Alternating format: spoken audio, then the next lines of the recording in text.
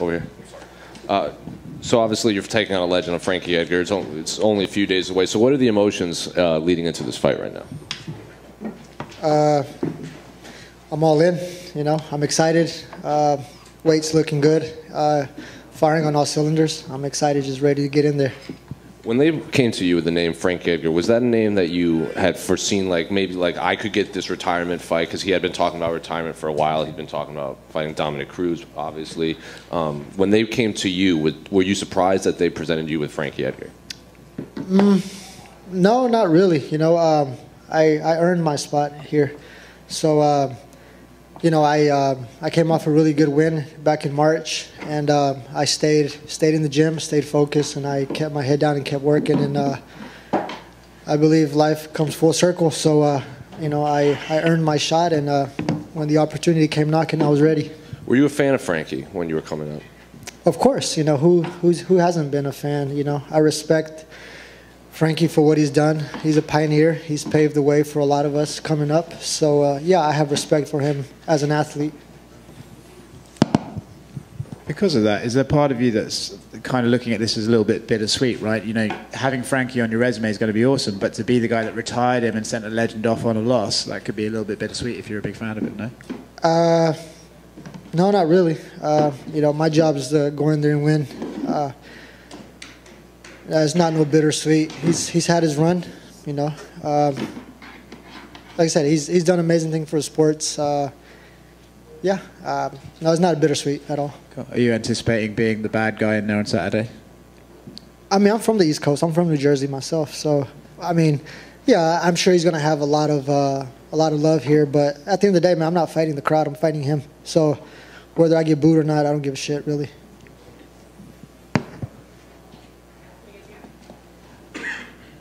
Hey, Chris, I know you recently had elbow surgery, cleaned some stuff up. How did the elbow affect your previous fights? They hurt, especially the last one. When I was hitting them with elbows, I could feel every time I hit them, I could feel the bone spurs and everything moving around. So yeah, it was painful, but you know, like I said, I got a job to do.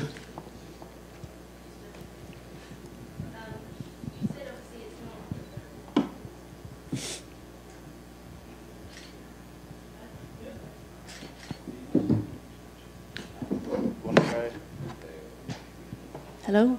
Okay. You said, you know, it's not really a bittersweet situation or anything for you, but, you know, recently we've seen some MMA fighters retire and they've kind of kept it to themselves. They haven't made it public and they haven't told anyone until, you know, after the fight. Were you surprised that he was so vocal about it beforehand? About him retiring? Yeah. I don't know. That's a question for him. Mm-hmm.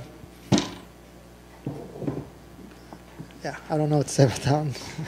And you know, a legend of the sport, Frankie Edgar, you know, what do you think a win over someone like him does for you and your career?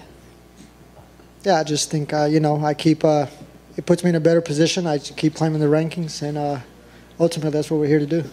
And how do you see your hand getting raised in Madison Square Garden this weekend? How do I mean, I'll find a way. Always do. Okay, thank you. Yes, ma'am. Chris, right in front of you. Sometimes when we see these legendary fighters kind of wind down, they make a retirement announcement, we don't really know where their skills are. For you, where do you feel like Frankie's skills are at this point in his career? Do you feel like he's still a pretty elite fighter?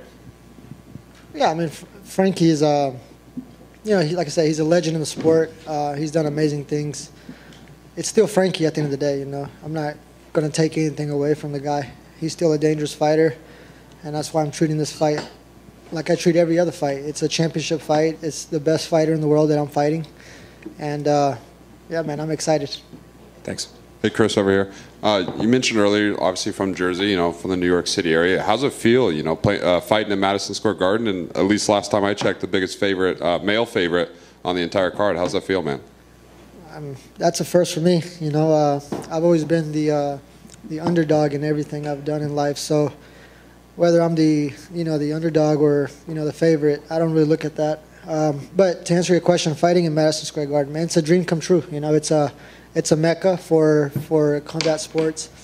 the greats have fought here. Muhammad Ali, Mike Tyson. You know, all these greats have come through here and graced us with their, you know, with their amazing performances. And for me to be able to be here and coming from where I come from, man, it's man, I said I'm excited. There's a lot of emotions that go into it.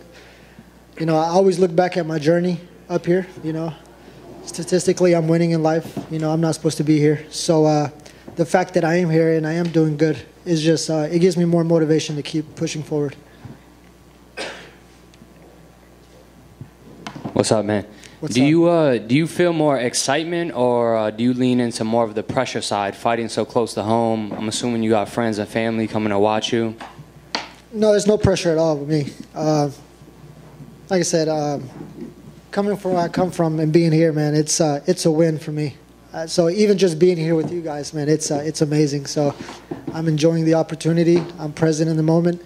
And Saturday night, I'll be present as well, and I'll get my hand raised. Yeah, all gratitude.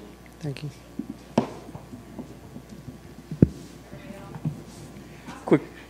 Sorry, one last question. I know y'all got some more questions. Come on, damn it.